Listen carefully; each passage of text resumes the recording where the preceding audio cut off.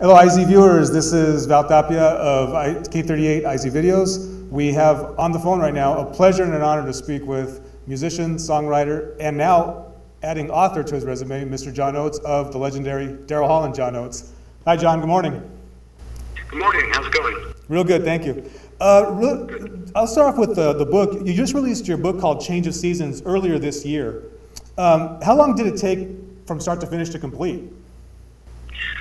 Well, it took about 2 years to write, and I guess it took a lifetime to get started. Sure. Yeah, it was an interesting process. I'd never written a book before, and I didn't know how long it was going to take. And I was very, I was a bit of a perfectionist. I wanted to make sure it was as good as it could be. So I did a lot of rewriting and a lot of reviewing to make sure that that I was getting my point across. So yeah, I enjoyed the process. It was definitely different than songwriting, though. Yeah, I mean, I was very impressed with the writing in and of itself, because you were a journalism major in college, and it was well written, and arguably one of the most well written books I've read of autobiographies in recent memory. Well, thank you. I appreciate that.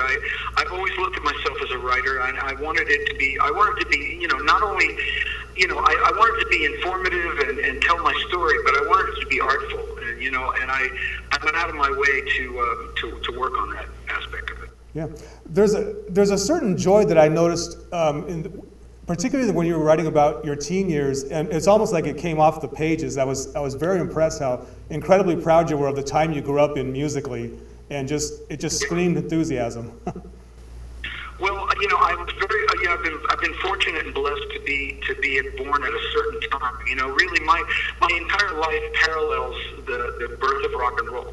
I was born before rock and roll began, and so I got to see it firsthand, to experience it, and being a musical person, I could really absorb it in a way. And so I think it's just unique in the fact that I got a chance to grow up in Philadelphia during a time when music was having a resurgence, and R&B music was at its a certain peak, and get to be really in the epicenter of all this music happening at the same time was a really just the perfect storm of timing and influence. Yeah. You mentioned something at the beginning of the book that really caught my eye, and it never really dawned on me, and I guess I can understand what you mean by it. When you said that you've never referred to Daryl Hall and Jones as a duo, it's never been Hall and Oates, it's Daryl Hall and John Oates. I found that really interesting, because I think the general public always just says Hall and Oates. You find there's significance in that. To say Hall and Oates and think of it as a duo, but we don't think of ourselves that way. We've always thought of ourselves as two individuals working together. And I know it seems to be a subtle distinction, but it's important because we are really two completely different people. Right. And that's how we've always perceived ourselves, and that's how we would like the world to perceive us. Right. Hey, take us back to 1967, when the two of you and Daryl, saw the Temptations live. What was the experience like? Well, Daryl's group, he had a group called the Temptones, and the Temptations had taken them under their wing and kind of helped them out. So Daryl was actually personal friends with them. And when I first met Daryl, he introduced me to them, and that was very impressive, to have, a guy say, hey man, come on, meet our childhood idols, basically. And so, go to the Apollo Theater together, went in the dressing room, sat in the first row, and it was a really amazing experience and something I'll never forget, and something that we kind of recreated again in the mid-'80s when we did our album Live at the Apollo and brought Eddie Kendrick and David Ruffin on stage to kind of recreate that moment. Wow. And go back a little bit further back, your very first concert was Bill Haley and his Comets, is that correct? Wait a minute, I can't hear you. Say again? The first concert you attended, I think at age 7 or 8, Bill Haley and his Comets. Yeah, at Willow Grove Amusement Park in Pennsylvania when they first moved to Pennsylvania. I was just a little kid, and I remember going to the amusement park, not knowing, of course, that there was going to be any music involved. I was a little kid and interested in going to an amusement park. And then in the band show, Bill Haley was playing, and I heard him perform. It was a pretty amazing experience. Wow. Tell us about the new CD that accompanies the book. I kind of liken it as the way albums used to be. They'd have a little poster sometimes, and it was kind of a Cracker Jack box. Yeah. Well, I just wanted to include some music that was a little bit more representative of the early influences that I had.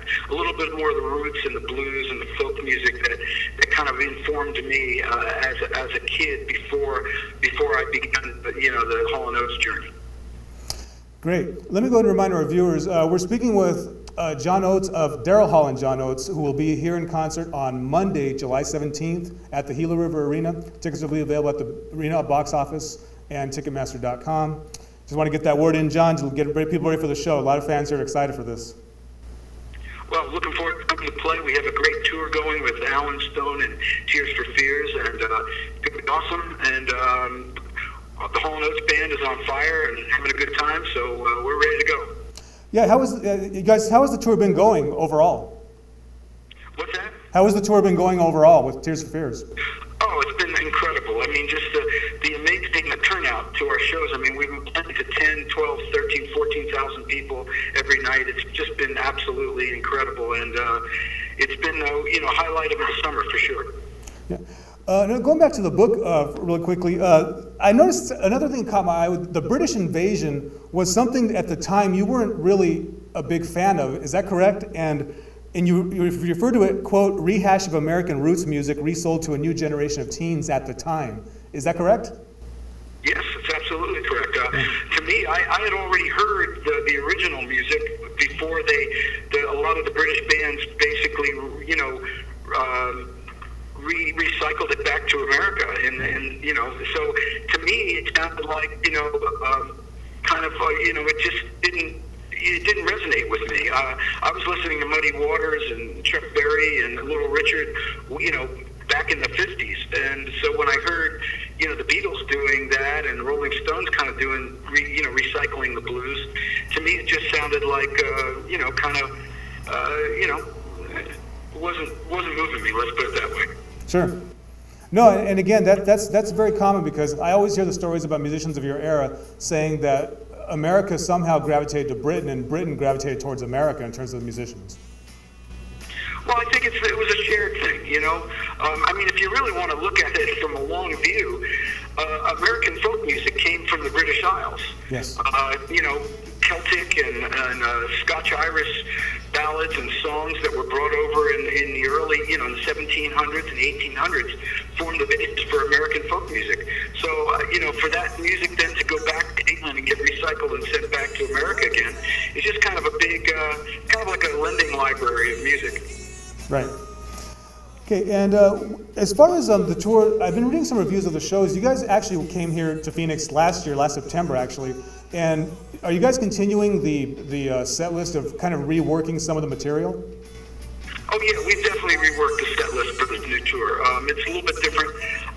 We've added a couple old, deeper tracks, taken a few out, but we still play the hits. We play the songs that people expect to hear, right. But we always include a few extras.